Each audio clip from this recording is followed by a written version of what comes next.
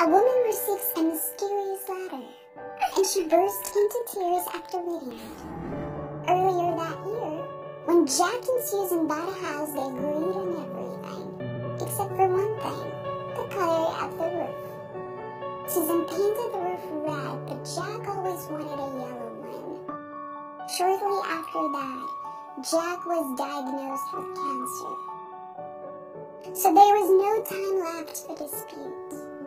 Susan cared for him and tried her best to brighten his days. The only thing Jack wanted was to make his wife happy, so he told her she would receive a very special gift from him.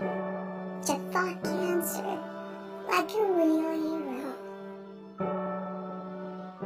and promised his wife he would make it to her 17th birthday. Unfortunately, he didn't.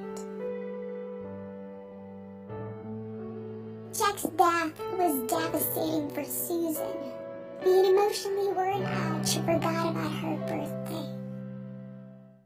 2 months later, Susan noticed a mysterious letter in her mailbox. Her hands were shaking while she was opening the envelope. There were only 2 letters written on it, H and B. When Susan started reading the letter, she burst into tears. What wasn't there shocked her completely. Dear Susan, I told you that I would stay in contact with you even from heaven.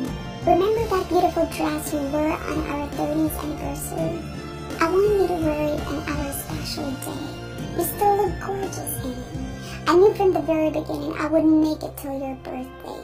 So I wrote this letter. Darling, whatever happens to you, know that I will always be your guardian angel. I love you, dear. P.S. Looking from above, I'm now absolutely sure that the roof of our house should be yellow. Having read the letter, Susan knew exactly what to do. She put on her very special dress and called in the contractors to repaint the roof. When they asked what color she would like it to be painted,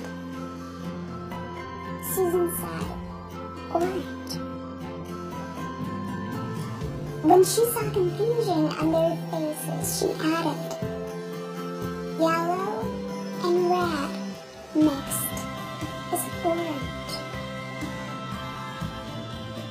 Because you should always try to find a compromise with loved ones.